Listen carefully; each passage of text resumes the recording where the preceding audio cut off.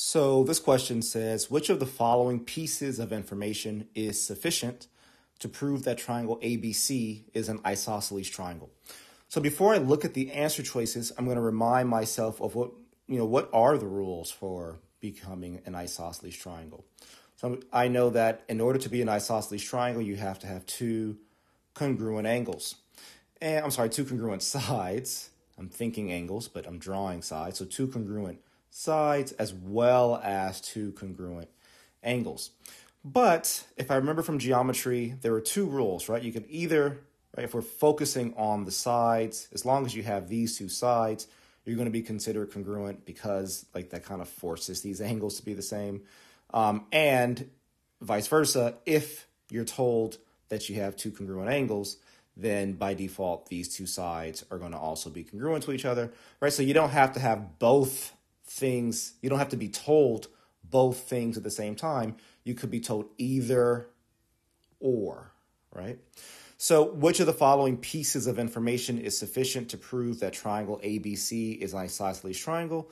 Well, the first one is that AB is congruent to BC, right? So let's see. If I have A, B, C, so AB is congruent to BC. Well, sure, right? That looks like this example, where what we're being told is that we have two congruent sides. So if that was all I had to work with, that would be sufficient to know that triangle ABC is an isosceles triangle. So definitely one. And then two says angle A is congruent to angle C. So again, I draw another triangle, and I have my A, B, and C.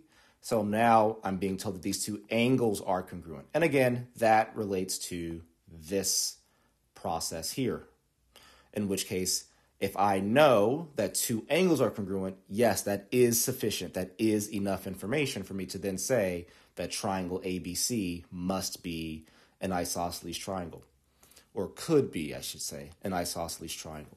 So choice 2 is also correct. So answer choice A says 1 is sufficient, but 2 is not. Well, that's not the case. B says 2 is sufficient, but 1 is not. That's also not the case. Choice C says either 1 or 2 is sufficient. Yes, right? They could be separate. Either 1 is by itself or 2 is alone. So choice C, I'm banking on being the correct answer. Choice D says neither 1 nor 2 is sufficient, so that can't be right? We do know that as long as we're told either two sides are congruent, that's enough.